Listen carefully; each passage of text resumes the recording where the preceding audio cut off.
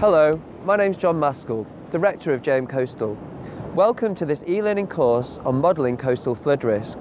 Today we're at Blackpool Seawall, part of a multi-million-pound regeneration project of Blackpool Promenade.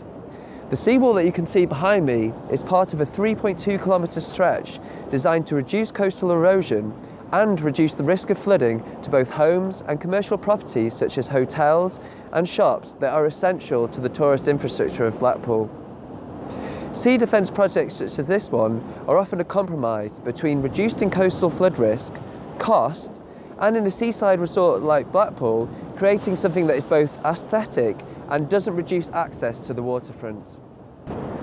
The seawall is designed to dissipate incoming wave energy by causing the waves to break, with a recurving wall designed to reflect wave energy back out to sea. Seawalls such as this one should be designed so that at high water, including an additional storm surge component, the still water level should remain below the crest of the defence, so that it still can be effective in dissipating and reflecting wave energy to prevent or reduce wave overtopping that can cause coastal flooding. As you can see today, conditions are relatively calm and the seawall is not being called into action.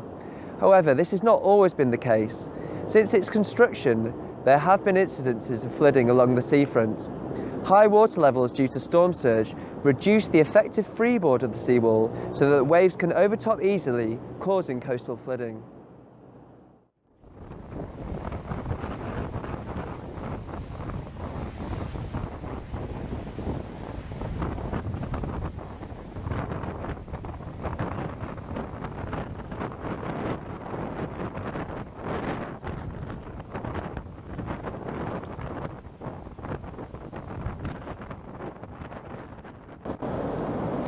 Any seawall will be built to withstand so-called design conditions. This can include retaining structural integrity under overflow conditions or wave attack and overtopping. However, this aspect will not be covered in this course. The design conditions could be specified as a water level or wave height with a particular return period.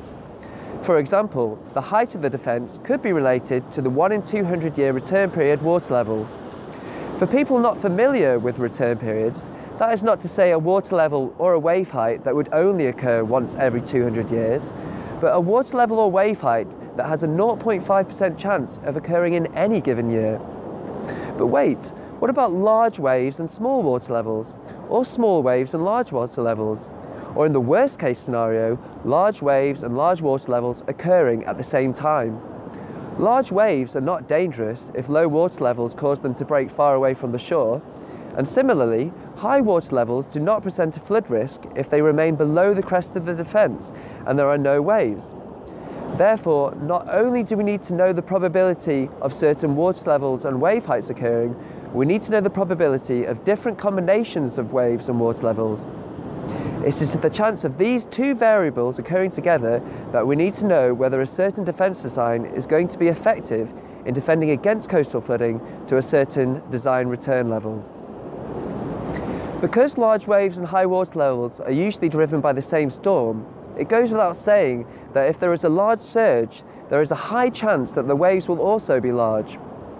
In other words, these variables are correlated to a certain degree, and this degree of correlation is important to take into account when calculating their joint probability. One of the things that you'll learn on this course is how to calculate the probability of extreme water levels and extreme waves, but also calculate their joint probability. But why take this course? This course covers nearly all you need to know to carry out a coastal flood risk study from start to finish. This includes accessing, analysing and cleaning the data, carrying out statistical analysis on historic or reanalysis data, developing a coupled coastal flow and wave model to simulate your design conditions up to the defence line, implementing empirical formula to calculate overtopping rates at the defence line, and simulating inland inundation and developing coastal flood maps. Not only will you learn to carry out a full study, but as you go through the course, you will get access to all the tools and software you need to carry out a coastal flood risk study. All these tools will be open source and completely free to use again and again to carry out further similar studies, and therefore potentially you could save you or your clients thousands. All the software that you will learn on this course and the tools that you will have access to are listed in the course notes. This really is a complete course to set you up for carrying out coastal flood risk assessments.